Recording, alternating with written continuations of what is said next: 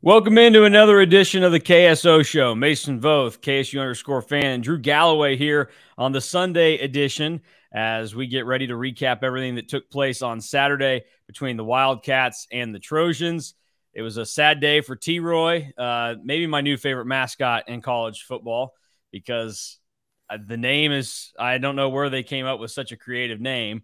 And then I discovered the fact on the field during the game, and I will keep saying this, that he wears boxer briefs underneath his little Trojan skirt or whatever he has going on there. But it's like full mascot legs. So it's not like it's just like a human. It's like, yeah, you probably want something to cover up down there. No, this is his mascot body down there. So that was fascinating to me. And fortunately, that's where the fascination with Troy got to stop, because it looked like at one point you might have to be fascinated with how Troy played in the football game, especially headed towards halftime. But K-State was kind of able to have a little bit of a wake-up call. Everything kind of smoothed itself out, and K-State ends up cruising.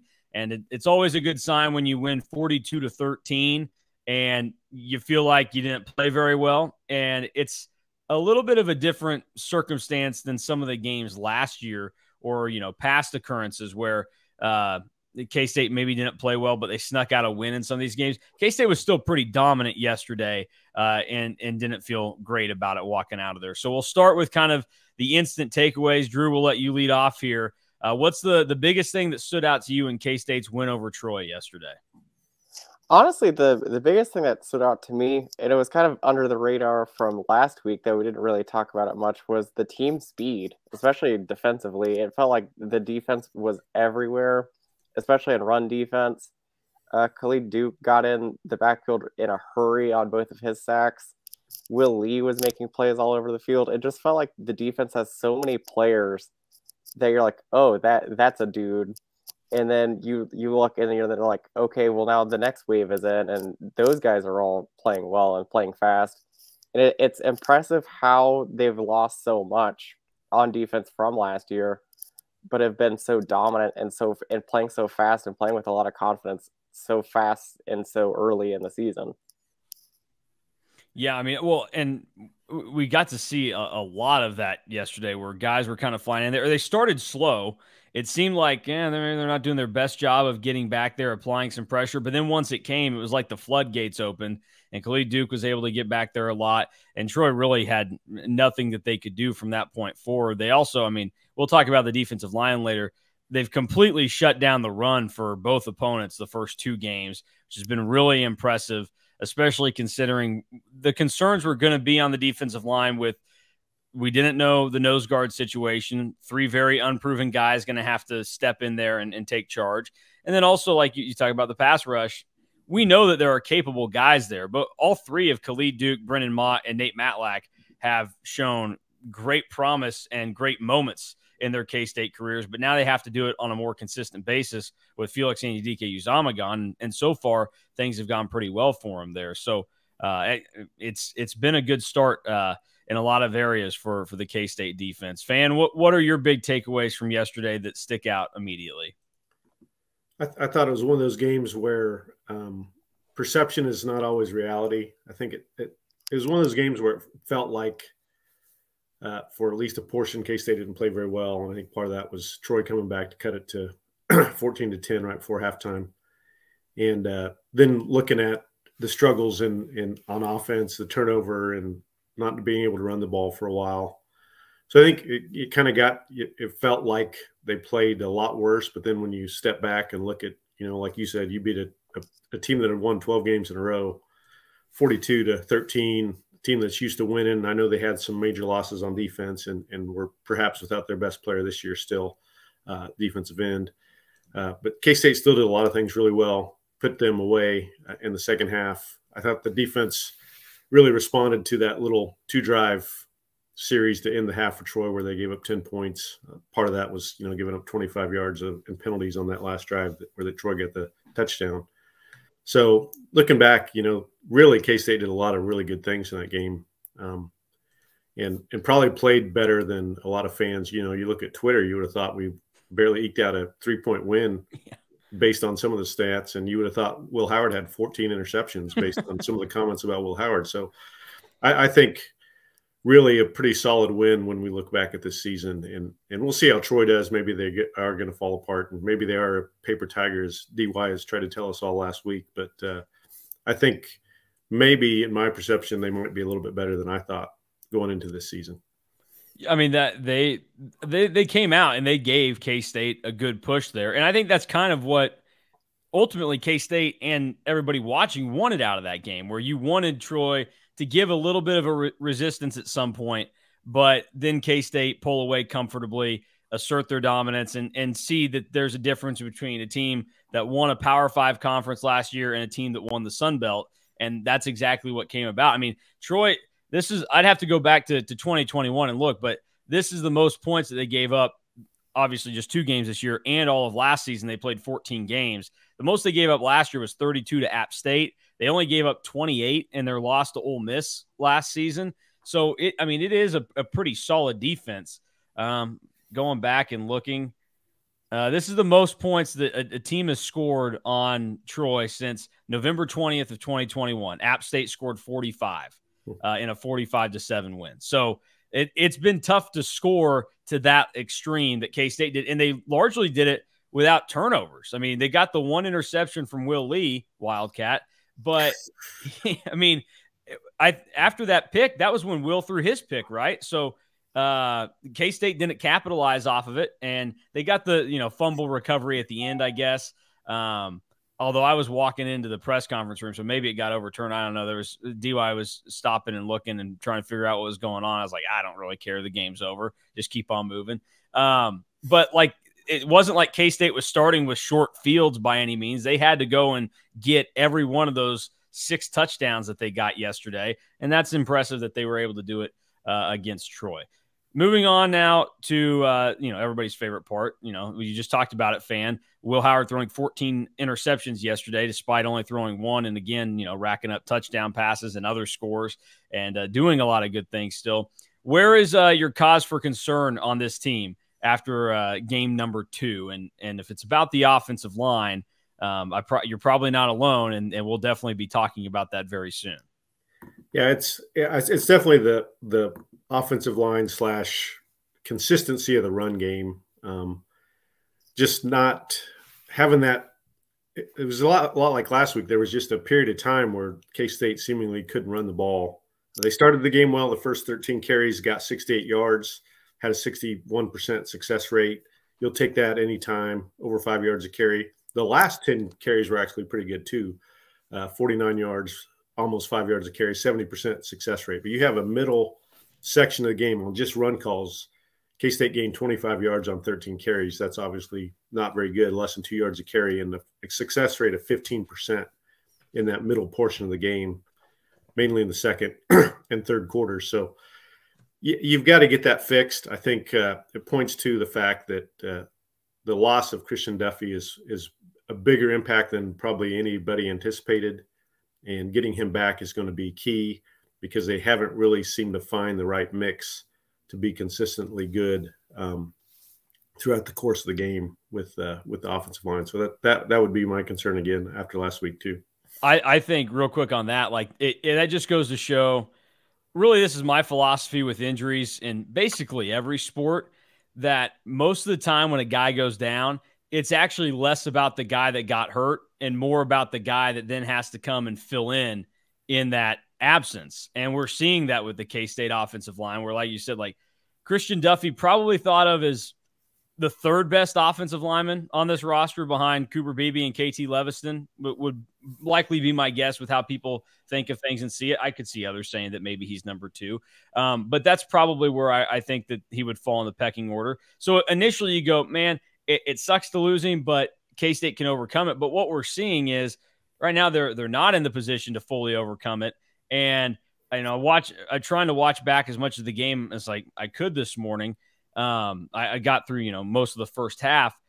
The success running the football, at least on those early Trayshawn Ward runs, they were kind of more to they favored the right side. They were getting a little bit further outside, not directly inside, and that came with Cooper Beebe at right tackle, and having to move him around to do what you want to do. I think Fan, you're more of the expert than me, but it's easy when you want to go out and establish something and say, okay, we're going to start the game with Cooper Beebe at right tackle, and we know we can run that way now. But when you get into the flow of the game and you need to start mixing things up more, it would become very obvious if you're moving Cooper Beebe back and forth between tackle and guard to do whatever you need to do and get your protections and everything. And I think that's probably where K-State is struggling right now. So DY mentioned it yesterday. We all can see it. Like, obviously getting Christian Duffy back would be huge for the Missouri game. And even if they were able to get a guy like John Pastore back into game action, it's at least another body they can try, because obviously at one point in the third quarter yesterday, they were trying a lot of different things on the offensive line. We saw Andrew Leingang for probably, I think, first extended reps of the season out there. They're just trying to find some answers because they are obviously aware that it's a little bit of an issue right now. Drew, what is your cause for concern moving forward with this K-State team? And also, a 42-13 win and kicking everybody's butt through 2 games, you're allowed to say that you don't have much that you're worried about. That's okay to say if that's where you're at. I mean, the offensive line is a concern to me, not just in the run game, but where it's most noticeable, I think, has been like goal-to-go situations where K-State has kind of had to really grind out like a 2nd and goal or even a 3rd and goal. Like Will Howard's QB sneak, they didn't get a lot of push. They had to go to a jet sweep with Phillip Brooks to score on a 2nd and goal. Like, I feel like that's where you're noticing it the most. And it's kind of something that, like, people have talked about, like, with the Chiefs offensive line, too, during NFL games, that, like, the Chiefs, for how good their offensive line is supposed to be, like, the Chiefs have done some creative stuff in the goal line because they aren't getting a lot of push. And it looks like that K-State just isn't getting enough push on the interior right now. And it's like that when you have Cooper Beebe on the outside because of the interior struggles that they've kind of had to really grind out in the red zone. And especially in goal-to-go situations, that's a little cause for concern going forward, because you play a team like Texas that has an explosive offense. You can't be settling for field goals in the red zone. Yeah, well, and Texas proved last night that their defensive line can be very impressive. They were really good against Alabama.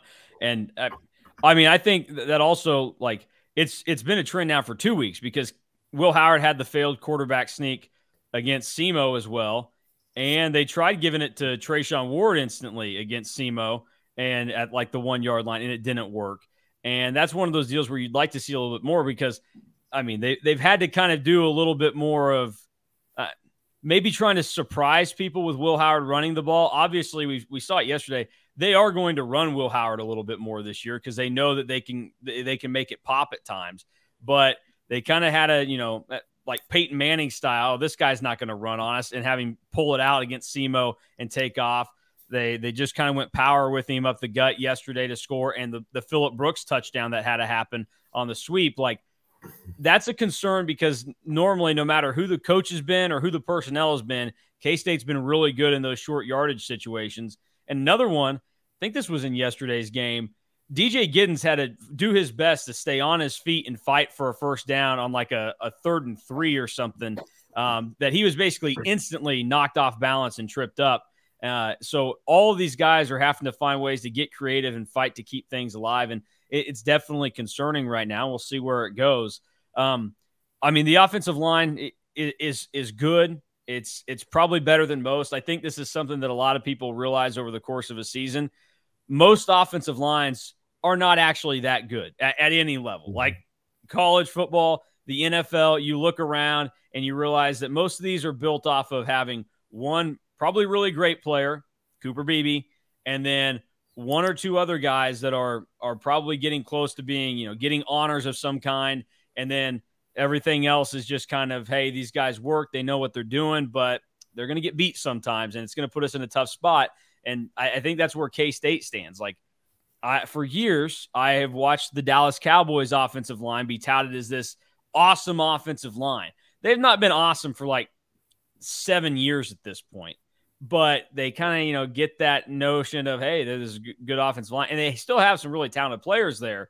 But also you've got guys that are kind of just like revolving doors, letting the defensive line bust on through and cause issues. And I don't think K-State's that bad, but I say that just to put into perspective that there are a lot of other offensive lines out there that are in a lot worse shape than K-State's. So when we talk about this, this is obviously relative to K-State's situation, and then also just the fact that K-State could be more successful because we know the talent at running back that Trayshawn Ward and DJ Giddens are.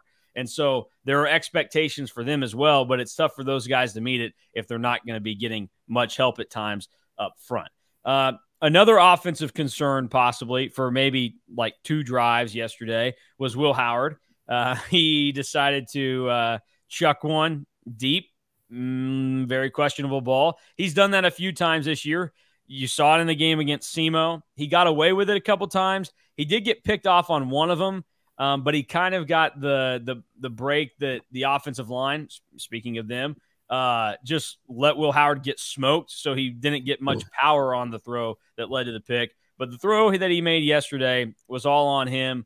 I think this stems from an overconfidence in himself and his receivers, which is not always a bad thing.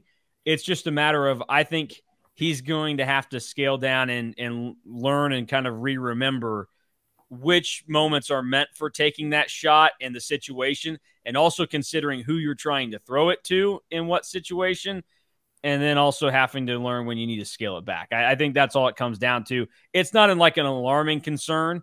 It certainly seems that way when it's only 14-10 against Troy in the second quarter, and you're thinking, oh, what's going to happen here?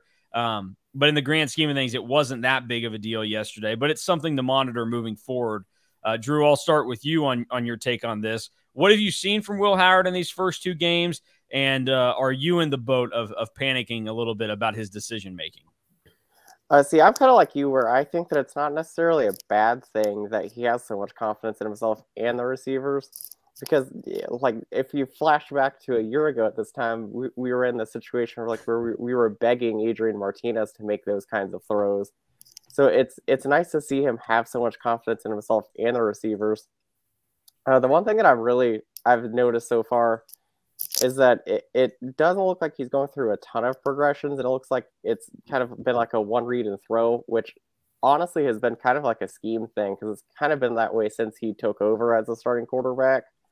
But I really like the rapport he has early with Keegan Johnson. I mean, we saw Keegan Johnson very rare, or for a little bit in the second half, and he probably played like 12, 15 snaps, somewhere in that range.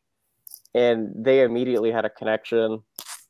And it was impressive to see Johnson's adjustment on the catch the second catch that he made, the diving catch, to do that with not having very many game reps. So you can really tell, and you can tell that he has that same connection with all of the receivers, because he wasn't afraid to throw to Jaden Jackson in double coverage, who made a great play on the ball too. Yeah, well, and Jaden Jackson is a guy that is early on. There's obviously something there with him and Will, or at least he's gotten open enough for Will to let one fly. Fam, I'll go to you now. Where do you see this whole thing with Will Howard, and where do you stand on it? Because I think it should be said again, it's not like he's playing bad football right now. He is just making some bad decisions. And kind of what Drew and I just talked about, I think it's important to also know where the bad decisions are coming from, where we've seen quarterbacks at K-State make bad decisions because they're doing it from a place of fear or lack of talent at that point in time, which I would say is Will Howard years 1 and 2. And now we're seeing it come from a different place, which is actually a good thing to have with your confidence and everything. Yeah, I think you nailed it with that. I think I'm not concerned. I would rather have a guy that wants to try to make some of those tight throws once in a while, and really trust his receivers to go get the ball. I mean, I think the Jaden Jackson catch over the middle, the 40-yarder, really highlights that. I think that's what he was expecting on the end zone throw to Garcia that got picked off. And then that safety just outran the ball. It was weird because, I don't know if he thought Garcia would run through it a little bit more or what, because it obviously was double coverage on him. Safety picked him up, and but this is much different Will Howard than, like you mentioned it well. Will Howard 1 and 2 was a little more cautious in making mistakes. This is a Will Howard that just believes every ball is going to be a big play, and he's going to complete balls into coverage with 2 or 3 defenders around the guy, and trusts his receivers to go get it. And, that speaks to, Jackson caught 100% of his targets yesterday. Brooks caught 78% of his targets yesterday. And Keegan Johnson got 75%. And then Garcia was the one that struggled with 38% catch rate on his target. So I think part of it was maybe, I'd have to also see what the actual scheme was on some of those plays and what the route progression was. And it could be that Garcia also had a bad day with some of those routes as well. So we'll see. Like I said, I'm not concerned. I think this is the Will Howard we want to see, and I hope he keeps trying to make some plays. Couple notes on Will Howard just to calm everybody down. Well, first, an opinion. I did say at the beginning of the year that Will Howard would break the single-season touchdown passing record. On pace for that right now. He's got 5 of them currently. I did also say that Will Howard will throw on a per game basis, he will throw more interceptions this year. He is going to throw more picks because we're going to see him put it in the air and make throws that a lot of other K-State quarterbacks have either not attempted or couldn't make. And I think we're going to see that. And that's just how this works. Like, you throw the ball a lot, there are going to be interceptions, whoever it is.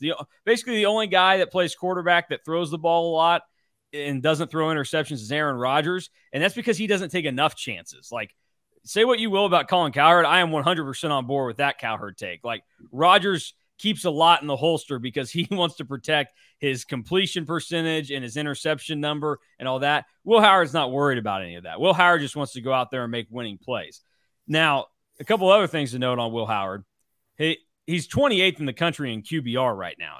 76 is what it's at. So even through these games where there have been a couple of questionable throws, and you can be a little bit more willy-nilly with how you handle the football and try and make some more plays, he's still one of the better quarterbacks in college football at this point in time, just from QBR, which isn't the gospel, but it's at least the number that it makes sense if you look at it.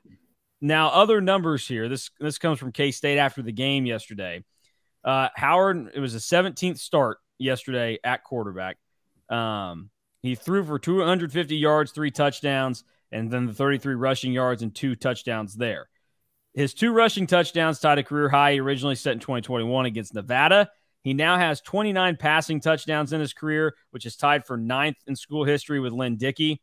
And then with his 3 touchdown passes on Saturday, he becomes the first K-State quarterback with multiple touchdown passes in 7 straight regular season games since Josh Freeman did it in 2007 and 2008.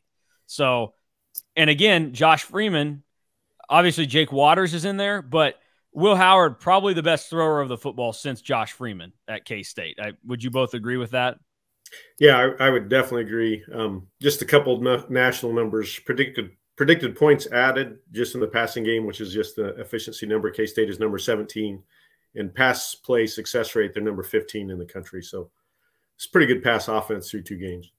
Yeah, they're doing fine there. And the receivers, I think the best thing that you can say about Will Howard is we had questions about the receivers, but they've all had enough opportunities through 2 games already where we feel better about them moving forward, where you look at it and say, okay, I trust more of these guys than maybe I thought originally. And you don't get that if Adrian Martinez games 1, 2, and 3 last year as at quarterback, and you're only throwing it, 13 times and the ball's going 3 yards in the air. So that also is something that kind of highlights what Will Howard is doing for them.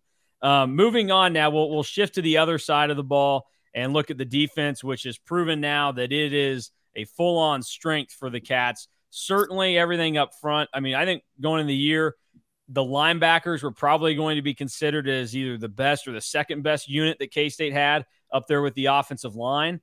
And now we have seen that they haven't played bad by any means, but defensively, the defensive line has taken the shine away from the linebackers because they've been really, really good up front. Fan, I'll let you lead off here. What have you seen from the defensive line and then the defense as a whole through the first 2 games? Well, I think we talk about tackles for loss, TFLs is like you like to call them, Mason. Yes. Another TFL. I better be careful. The KU fans were not happy with my food review.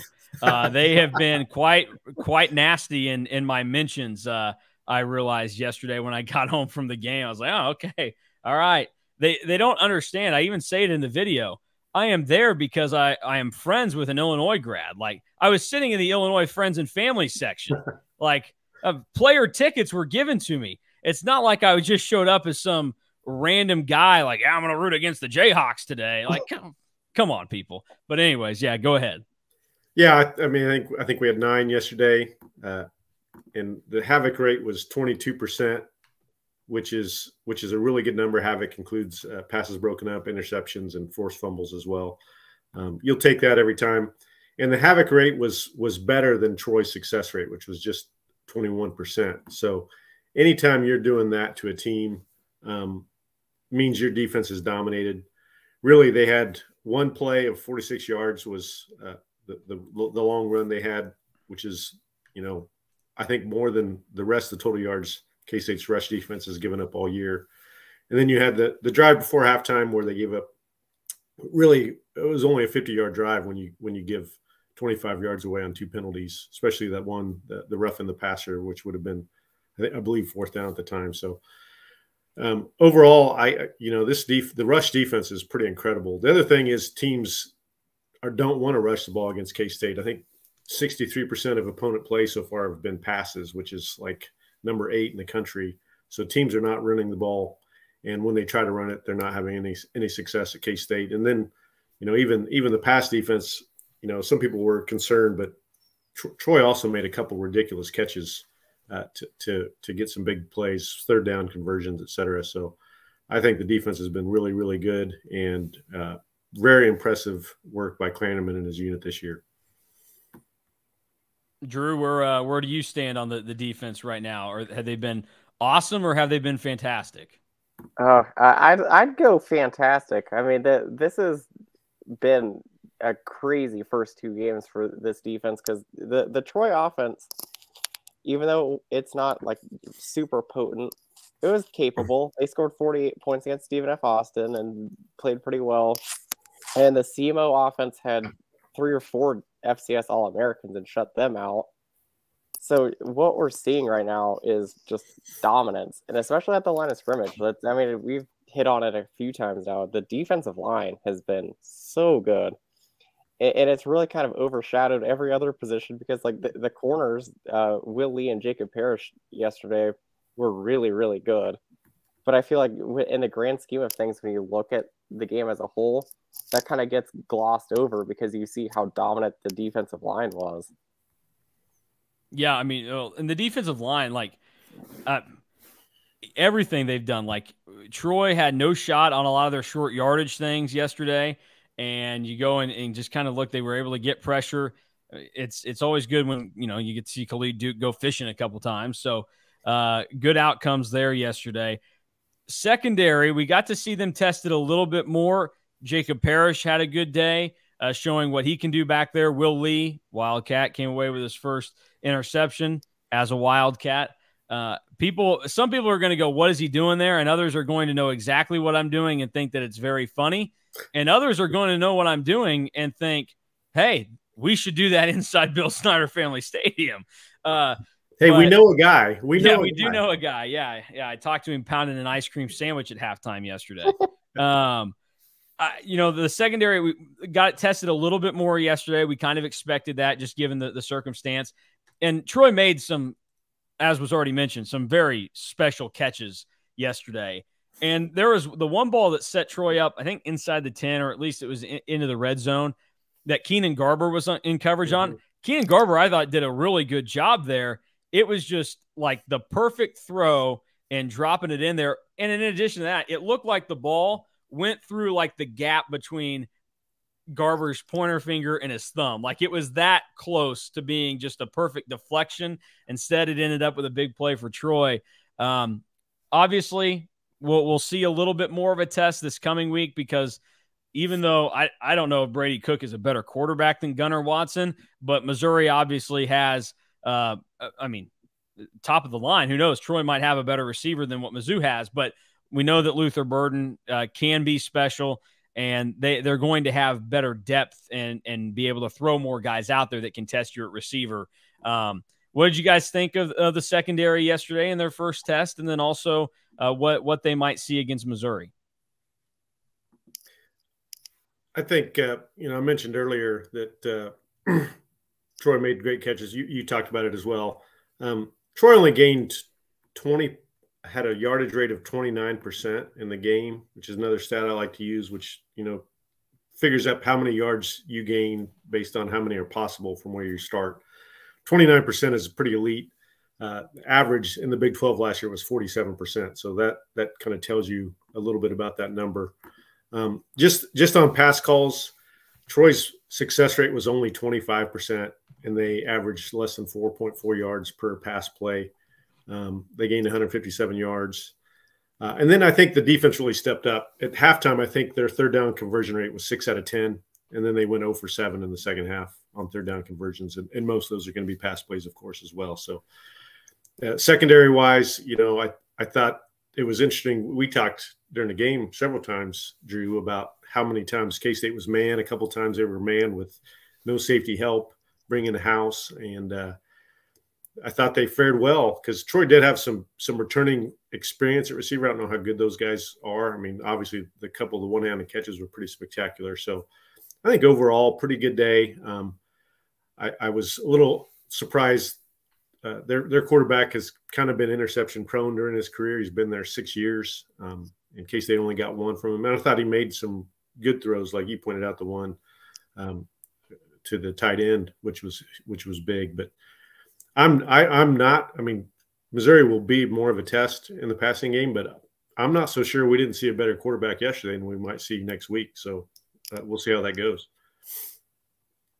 Yeah, I thought that the secondary was really good for most of the day. They struggled a little bit on third down, but it's kind of like what a fan just pointed out. The most impressive thing to me was how much confidence that they have in everybody at corner, that there were multiple times where they went cover zero, no safety help, and it was straight up man all the way across the board because they wanted to get home and get pressure. And it was impressive to see how well they held up. I mean, as much as we like to talk about how good Jacob Parrish is, we all still need to remember he's only a true sophomore. He's only started 2 games, and he looks like he could be a future first-team All Big 12 pick this year with how well he's been playing in the first 2 games. Yeah, I mean, he was good yesterday. He showed kind of his skills on the one pass that was headed out towards the numbers, and he was ready right with the receiver, tried jumping it, and was very close to it could have gone the other way. So Jacob Parrish has been good, and we got to see some of the other guys step up yesterday. We saw the debut of Marquise Siegel out there. He came in instantly, first drive, and you knew he was out there. I compared it to like Josh Hayes last year, where Josh Hayes also missed game 1, and then the second he got on the field, game 2 against Mizzou, it was like he was just hitting guys immediately. And Marquise Siegel, very first drive, came up, and second the guy caught the ball, he was there, made a play. Early impressions of the latest Bison to be added to the Wildcat roster. I thought that he played really, really fast. You feel like they're gonna use him more in the Josh Hayes role, and I'm excited to see how he plays against Missouri because, like you just mentioned, that's kind of where Josh Hayes really first popped, and he's gonna get more of a test this coming week because I think that Missouri might try to throw a little bit more than Troy did, because you could almost argue Troy tried to run a little bit too much yesterday. Yeah, I mean, you're probably right. I thought it was weird. I mean, they obviously know that their running back, Vidal, is probably their best player and their best offensive option, but that was not going to work against K-State, and they stayed very committed to it yesterday. He got 17 carries for 83 yards, but if you take off the 46-yarder that he broke off once the game was really already, pretty much decided at that point, that's not the most impressive of days. I have to do my quick math. That's 37 yards on 16 carries. That's not anything spectacular there that he was able to do. And, that's 2 straight weeks that an offense has come in and their calling card has probably been their running back, and K-State's just not had any troubles with it at all. Actually, K-State notes that the 70 rushing yards allowed on Saturday means that now the defense has gone 2 straight games with less than 100 rushing yards for their opponent for the first time since 2021, when they did it against KU in West Virginia. So this is a defense that's doing a lot of good things right now. They were able to step up and again make the team trying to run the ball pay. All right, we'll move on here. I'm retooling our game where we're going to try and have Drew outduel Fan and some trivia here with the numbers. I'm going to give you some numbers that popped up in the K-State post-game notes. I assume you guys are both like me. Typically, I hate to break it to the K-State athletic department. They might be wasting paper because I normally don't pick it up. But yesterday, for some reason, I picked it up and I stuck it in my folder and I took it home with me and I've got it in front of me. And there are 3 fascinating notes here, at least 2 that are notable to me. Now, one of them you might already know. Now, this one, though, K-State has scored at least 40 points in each of its last 4 regular season games dating back to last season. It's the longest streak by the Cats with at least 40 points in regular season games since. Any guesses on what season K-State did that last? I'm going to guess 2012. I was literally about to say, I'm going to go with 12 too. It would be 2002. Nice. Which slightly shocking to me as well. I probably would have guessed 2012 because, I mean, they started off ripping off points, but I guess that OU game was there. And they only scored 35 against North Texas. Their best stretch was probably they scored 55 2 straight weeks against West Virginia and Tech, and then they had 44 against Oklahoma State. But then they only won 23-10 the next week at TCU. So that's the best stretch they had. They were able to put together 3. Obviously, a little different since that 2002 team. It was the same team in the middle of a season. I kind of look at this like, hitting streaks in baseball. It's like, does it really count if you ended game 162 with 17 straight games with a hit, and then you picked up and you started the first 10 games of this season? They're different seasons, many months apart. I don't really count it, but it is at least notable because there's another number that gets thrown out here, and actually a lot of things in the notes yesterday after the game for K-State compare them to that era of K-State football. Jaden Jackson scored the first touchdown of the game for the second consecutive week. It's the first time that a Wildcat had the first offensive touchdown to open play in each of the first 2 games of a season since a pair of runs by, I'm sure you guys know who has that record. Darren Sproles. Yeah. Yeah. Coincidentally, his second game of that season against Troy. Troy. Yeah. There you go. The other number out here that was pointed about K-State and what they've been able to do, the points surrendered by K-State to begin 2023. It's the second straight year that K-State has allowed 13 or less points over the first 2 games.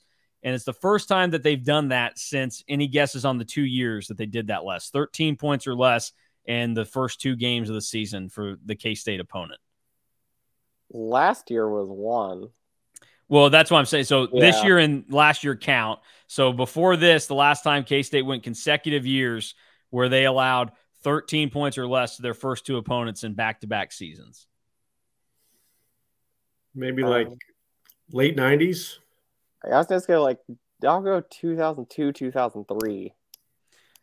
Drew is closer. It's 01 and 02 was the last time that K-State was able to pull that off. But my point with all this is it's pretty good company for this Wildcat team to be looking up and down. And again, maybe some of these are those like Tim Kirkjian level stats where it's like, oh, well, it was raining on this day in 2004 and he's the only guy to ever do it. It's still, whenever you can go through in K-State football history and start comparing a team to things that haven't been done since the early 2000s, that's a really good thing to kind of have going for you. So it's at least an encouraging sign as things kind of get going and start up this year.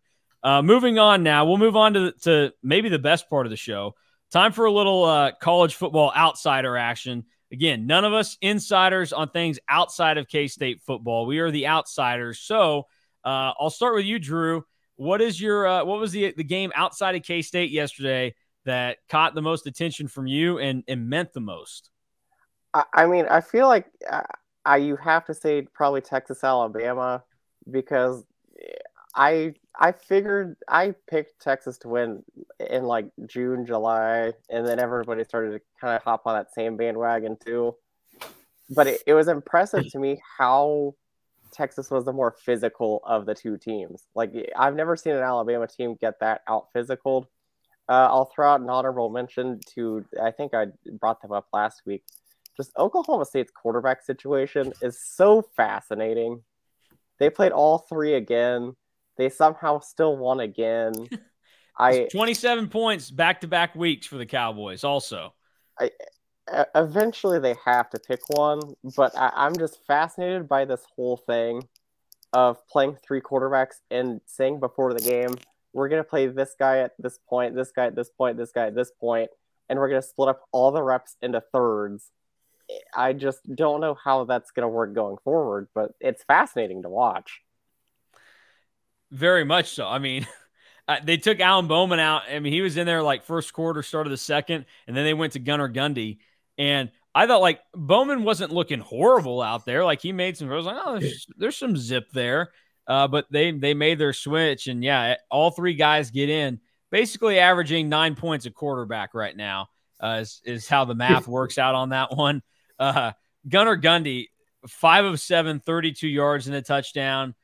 Garrett Rangel, 6 of 9, 46 and a touchdown. Alan Bowman attempted the most passes, threw for the most yards, didn't get any of the vanity stats that come with it of a touchdown. But it's pretty clear that he's probably the best quarterback on the roster right now, and I don't think that's saying a lot of good things about Oklahoma State because I don't think any of the three are all that good in particular. I mean, I said it when Gundy went in last night. It was like, I can't believe Mike Gundy is putting his very clearly underprepared and overwhelmed son in to play quarterback right now. Because very similar to last year against K-State, the second that ball was snapped, Gundy was rolling out. It was like me playing Madden. Like, I'm never staying in the pocket in Madden. I'm rolling out instantly. And it worked. It worked for the Cowboys. Good win for the Big 12 because somebody needed to put the Pac-12 in their place. And I didn't think it would be Oklahoma State who did it because I honestly thought, even though Arizona State is not good, I just kind of assumed that they would pull it out at home, at night. Jaden Rashada, even though he's a freshman, he's the most talented quarterback that was playing in that game yesterday, and it really didn't matter for them. Fan, where do you go with your top notes from yesterday outside of K-State? Well, probably because I'm partial to the old Big 12 and those Thanksgiving weekend Buffalo Cornhusker games, the Colorado continued resurgence under Coach Prime, and Nebraska continuing to wallow in mediocrity is enjoyable to watch. I know there's all kinds of hot takes about Coach Dion and what he's doing at Colorado. I'm honestly really impressed. I didn't expect them to be 2-0 for sure. And I think he's, I think he's probably much more disciplined, and in some ways the way he runs his program behind the scenes, much more like Bill Snyder than anyone would ever imagine, even though he's got the bravado and stuff like that. But I know, I think that's part of why they're having success. We'll see how that continues. I think their season could end up looking a lot like KU's last year by the end of the year. But just the atmosphere with that game, just because of the old Nebraska Colorado games, was fun to watch. And then Big 12 wise, Houston might be really, really bad. Yeah. I mean, I watched the end of that game. They had chances to win it, got to overtime, and couldn't take care of Rice. Rice did kind of push Texas sort of last week, so maybe Rice is better than I'm giving them credit for, but that's a pretty bad loss. And then Texas Tech being 0-2 is a surprise. Had opportunities in that game, gave up the pick six late after losing the lead to Oregon. Played Oregon well. I mean, you got to give them credit. Oregon's a top 20 team. But Texas Tech being 0-2 is probably another surprise in this league. Other than that, Big 12 kind of seems to be the other team I would say is better than I thought is Cincinnati. I mean, I thought they might be the worst team in the league, but they look like they could be a decent Pitt team. So that would be my takes. Yeah, Cincinnati was the one that yesterday I was most impressed by because they got a big lead and just held on to it and rolled through. And I mean, I wasn't convinced that they were going to be able to be competitive and that it would work immediately. And I still don't think it will, but it helps the league that they were able to go and take care of their ACC opponent, no matter who it was, and finish it off. And Emory Jones wasn't anything special yesterday, but there was also bad weather all throughout the East Coast, so I'm sure they had some weird stuff going on there. But they were up 20-7 at halftime. They led 27-7, and Pitt only made it close with some touchdowns in the fourth quarter.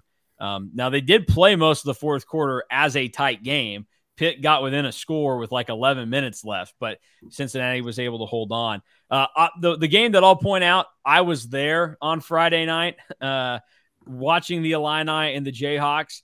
And number one, I hate to say it, Illinois might be bad at football this year. That team did not look very good. I had to watch what I said to Alec because we were sitting in the Illinois friends and family section, and Luke Altmaier, their quarterback, his mom and grandma were sitting right behind us. And then everybody else is like, I don't know the players on the team. So if I start making comments like, I don't know who's behind me or whatever, they showed some fight there. But what we continue to learn is KU's offense is certainly one of the better ones in the Big 12. They have the playmakers to do it.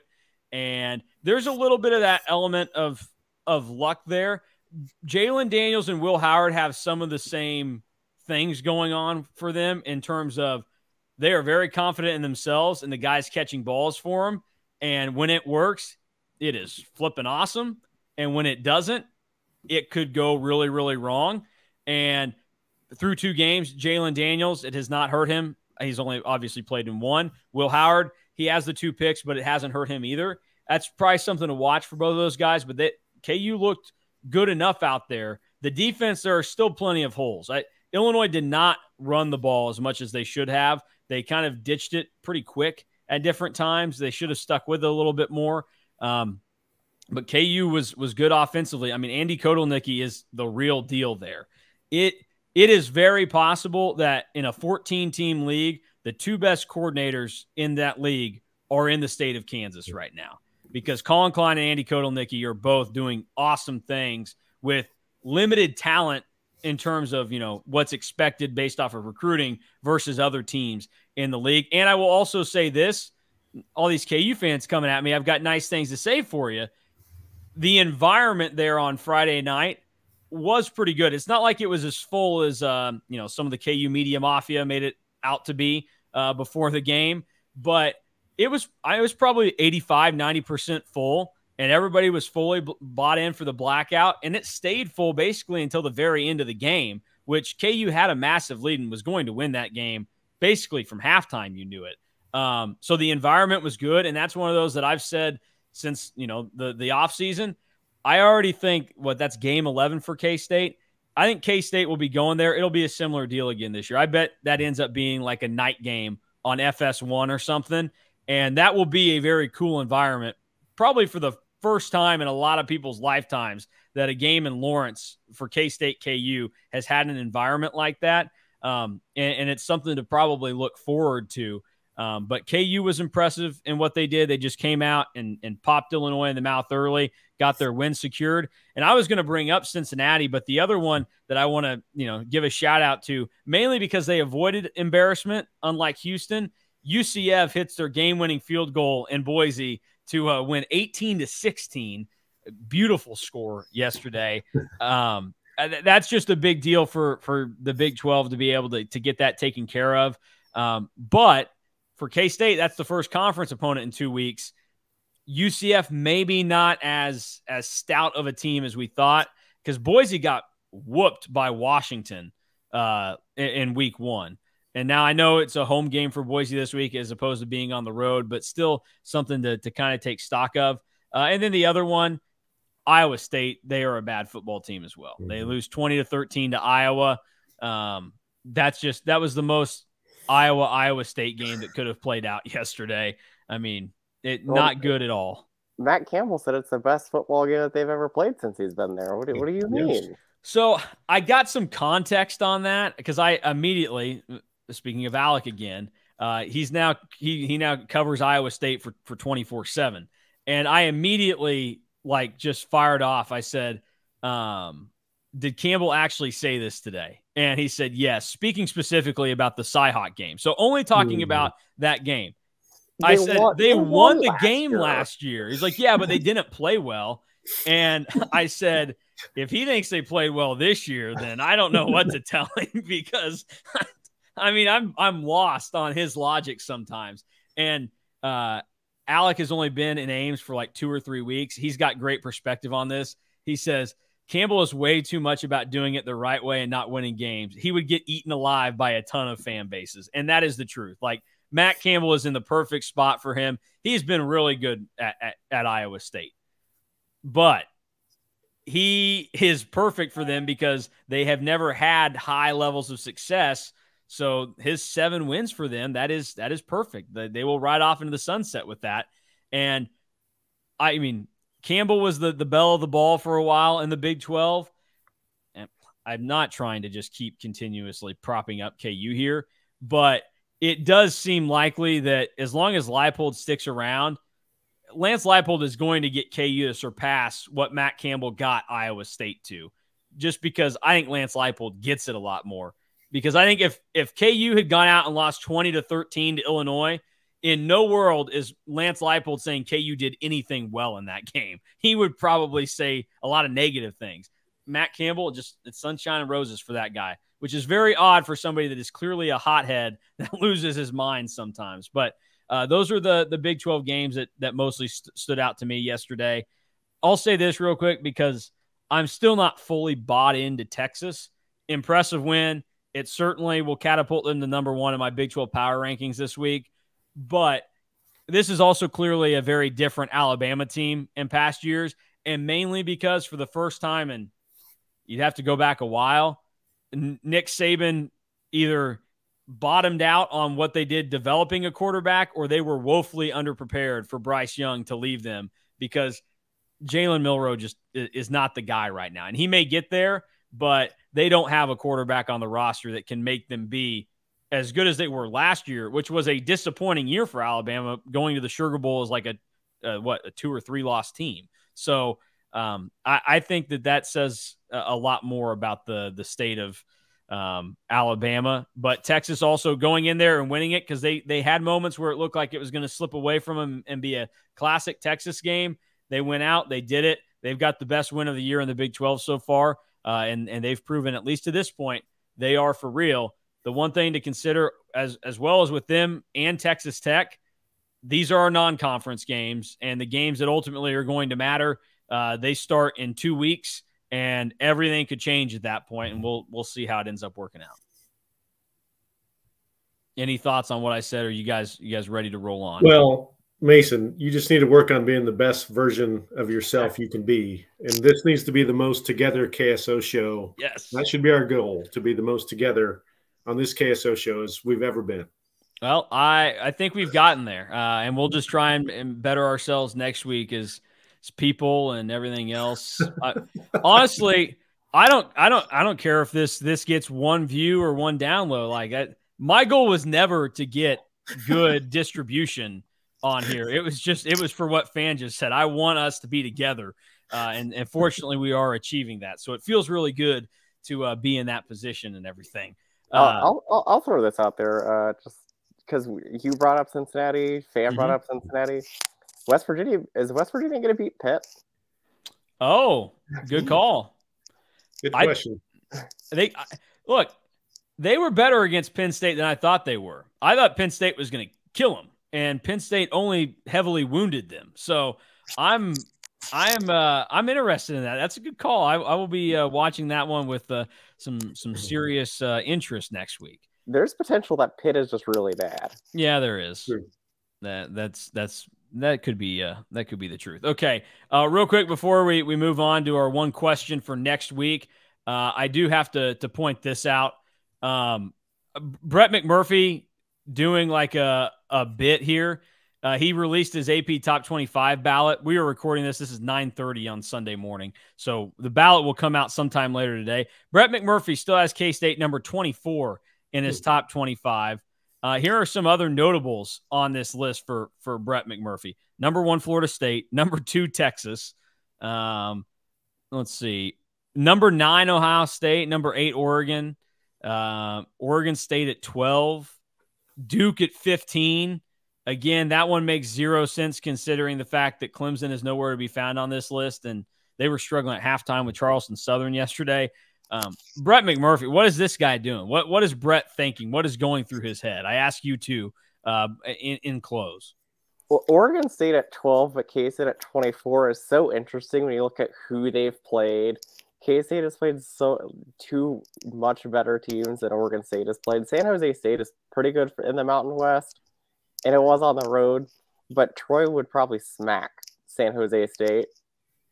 So I don't understand it. They should at least be similar. Like, there's nothing about those two resumes that's like, oh, one should be 12 and one should be 24. Yeah, and I don't know the status of UC Davis football, but I'm going to guess that SEMO is better than UC Davis. That would just be my assumption there. Yeah, I think so. I don't know what to make of what he's doing, but it's off. We'll have to see what comes up moving forward. All right, we'll finish it off like we did last week. One question for this coming week, either that you want Chris Kleiman to answer on Tuesday, or that you want to see get answered on the field when K-State takes on Missouri. Fan, I'll let you lead off. Yeah, I want to see a much better performance, and I'm not blaming the backs for this. Probably this goes back to our offensive line comments, but the running backs combined for 28 carries, 110 yards, and a 36% success rate yesterday. That's under 4 yards a carry, and anytime your success rate is under 40%, that's not a really good day. Giddens was at 4.3 yards per carry, 33% success rate, and Ward was at 3.6 yards per carry, 37.5% success rate. And I am counting his touchdown catch as a run in my metrics because that was a run play. That's not a pass. But that has to improve, I think, to beat the Tigers in Columbia. They don't necessarily have to have huge games, but we've got to be more consistently successful with the running backs in our combination of inside zone, outside zone, and power football that wasn't very good yesterday against the Troy defensive front. I'll say this real quick before we give it to Drew here. The one thing that Mizzou has done well in their first two games is limiting the run. Mm-hmm. South Dakota only managed 46 yards on the ground. Middle Tennessee was 71 yards yesterday. And that's in games where Missouri let very much inferior opponents hang around for a very long time. And that I'll throw my question out there real quick, and then I'll let Drew be the final word here. But that kind of plays into what I have questions about. Missouri has proven that they're not playing good football right now. And there is the opportunity again for K-State to go in there and just lay the law down early in the game and completely take Missouri out of it. And it's not out of the question that can happen. So my question is K-State ready to be firing on all cylinders the second that game kicks off to put the screws to Missouri again early and not let this be – because Missouri has more talent than Troy. So if K-State does what they did with Troy, where K-State's better than Missouri, but if K-State is letting it be a 14-10 game right before the half and then Mizzou's going to get the ball, that's a much dicier situation to be at on the road against a team like Missouri. K-State just needs to come out and take care of things early and get after it against Missouri because, I mean, they have not shown a whole lot through the first 2 weeks of the season to impress. I mean, Middle Tennessee had a legit chance to win that game yesterday. So I'm fascinated to see how K-State handles that and if they just go out and are ready to pummel Missouri. I'll throw out for my question is kind of more geared towards like what Mason's was, like what we want to see on Saturday. Mine is how does K-State contain Luther Burden? Because if you look yesterday, Luther Burden had 117 yards receiving. The next highest Missouri receiver was actually a running back that had one catch for 49 yards. But then the next highest actual like wide receiver had two catches for 18 yards. So if you take away Luther Burden, it doesn't look like the other receivers are at the level that they probably need to be at to be like a healthy like 1-2 combination. And if they can take away Burden, that offense doesn't look as scary because you take away Burden's yardage, they threw for less than 100 yards. Well, here's what's fascinating. I mean, you guys probably remember last year, and it was only his second game as a college player, but Luther Burden was not getting the ball much at all. Like, it was not coming his way, and everyone's kind of like, why is Missouri not using him more? In Luther Burden's first 12 games as a Missouri Tiger, the most catches he had was 6. He did that twice against Kentucky and Abilene Christian. In his last 3 games, so dating back to their bowl game with Wake last year and then the first 2 games this year, he has 2 games with 7 catches and 1 game with 8 catches. In all those games, except for the game against Wake, he's been over 90 yards receiving. So they are obviously making much more of an effort to get the ball to Luther Burden. And like you're saying, Drew, if K-State is able to lock him down and prevent that from happening to them, even to that extent, like he can catch 7 balls, but make sure it's not for 117 yards like it was yesterday. It doesn't seem like Mizzou has the rest of the receiving core up to speed and ready to go there. And that's really the key thing. And again, we all have said it. Brady Cook probably not as good as Gunnar Watson, or at least has not proven it at this point in their careers. So there is a quarterback that will be gettable for the Wildcats on Saturday, and we'll see if kind of lifting the lid on the turnover bug has maybe helped them a little bit, and they'll be ready to pounce a little bit more in Columbia because they picked off Mizzou 3 times last year. So there's certainly that opportunity existing there. That will do it for us on this edition of the KSO Sunday show. The 3 of us will be back next Sunday to recap K-State's game with Missouri in Columbia. I will be back tomorrow with DY as we'll give a quick recap and preview some of the storylines from the week moving forward. And as always, head on over to K-StateOnline. Get signed up if you're not. Be a part of the K-State Online community to get the best coverage of the Cats you can, and also a lot of melting down or a lot of cheering on for Will Howard and anybody else that wears purple on Saturdays over on the message board. So that will do it for us. Also, subscribe to the YouTube, Spotify, Apple Podcasts, wherever you're finding the show as well, to make sure that you're always getting it the second it's there.